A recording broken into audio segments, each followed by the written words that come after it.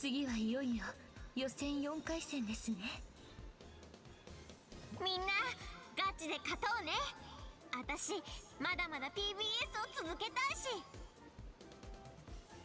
いし四季はすっかり PBS が気に入ったようだな。っていうかみんなと一緒ならさ、何をやってても面白いよね。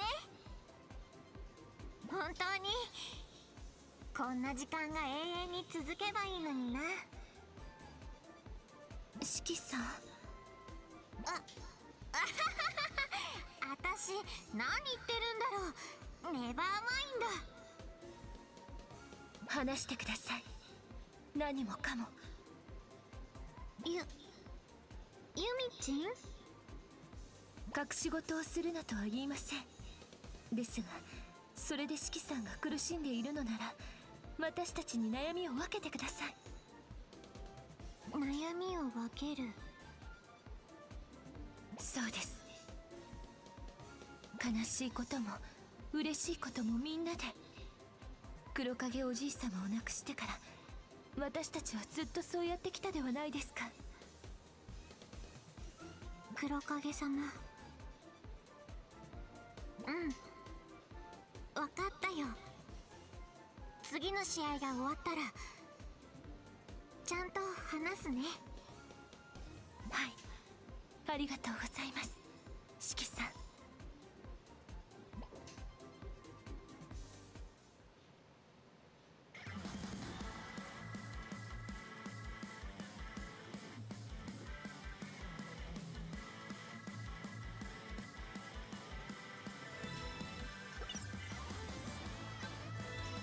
参ります。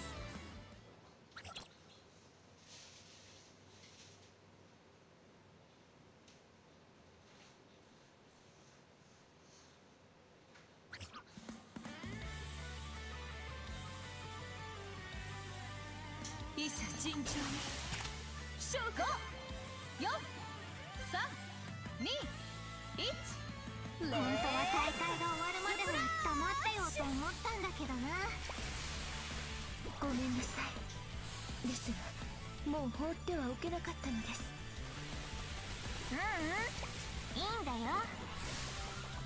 ゆみちんが同じように悩んでいたら私も放っておけないと思うから。四季さん、お姉さん大興奮よ。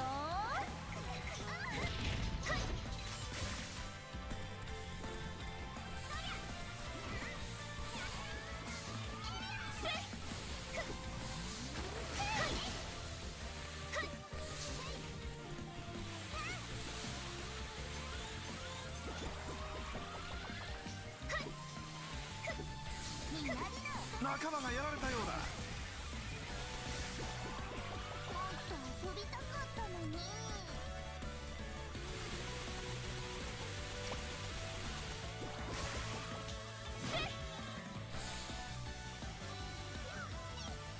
お友達は大丈夫かい？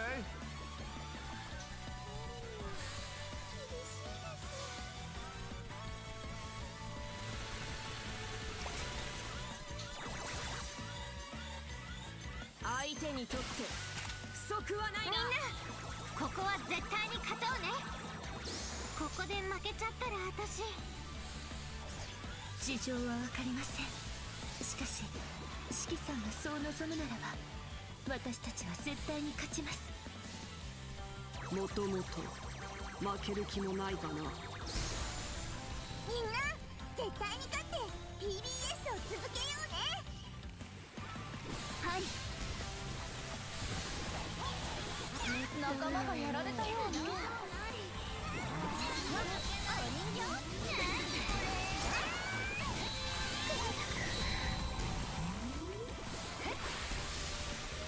たっぽいな。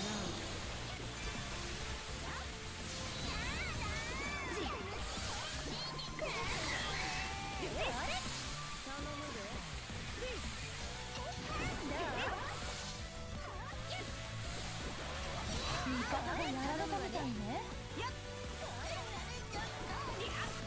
それ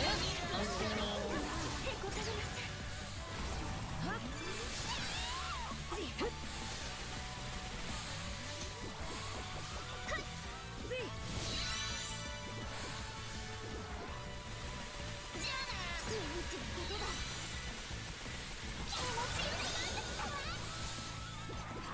おいでなさい。オッケーオッケー。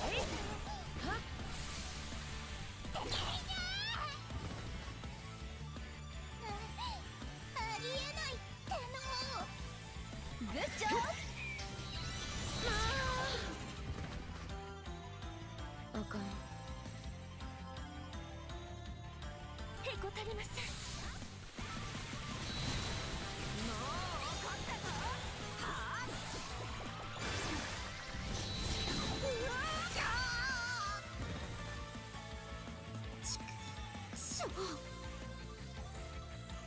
スプラッシュ。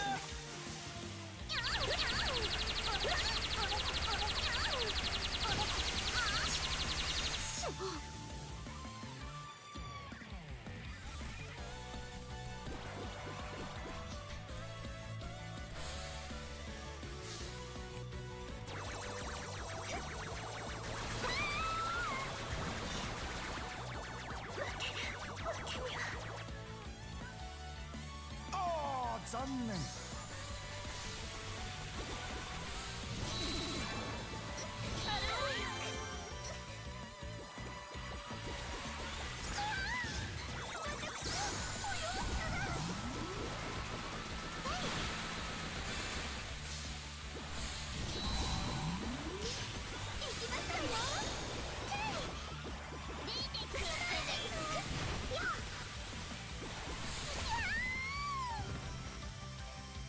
悔しいですわ。じゃあスプラッシュ。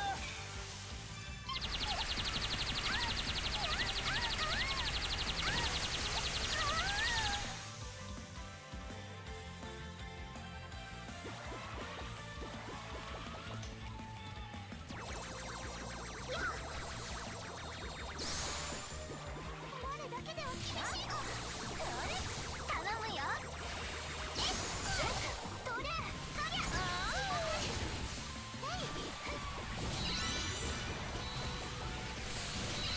今日も激しいね。すごくいいわ。頼むわね。しょうがないんだから。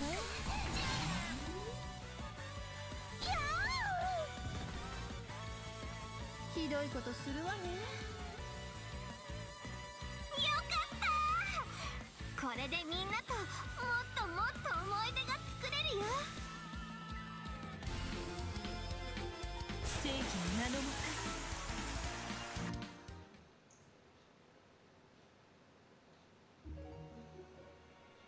四季さん、話していただけますか？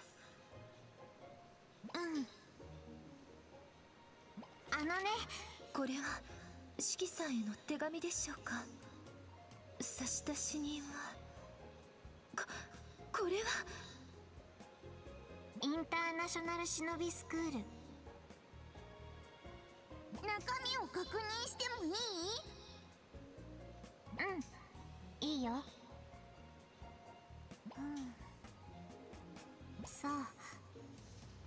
そういうことなんだよね。みのり、なんと書いてあるのですか？無理。英語ばっかりでよくわかんないよ。でも読めなくてもどういうことかはわかるよ。しきちゃんずっと言ってたもん。世界で活躍する忍びになりたいって。だから海外の忍び学校から手紙が来たってことは。では四季さんは月戦を去るつもりなのですか？